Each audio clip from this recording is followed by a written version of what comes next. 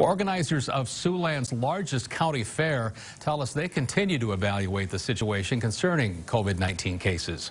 We caught up with Clay County Fair CEO Jeremy Parsons on the fairgrounds in Spencer today. He says he's aware of at least 50 county fairs that have already canceled this year's program.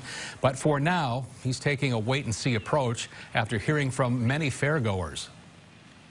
Very passionate fairgoers telling us that they really need the fair, maybe financially for their business, or they just want to get out and celebrate and have a good time. But then also fairgoers have contacted us and said, you know what, we want to stay safe and we won't be at your fair this year. So it's definitely a balancing act.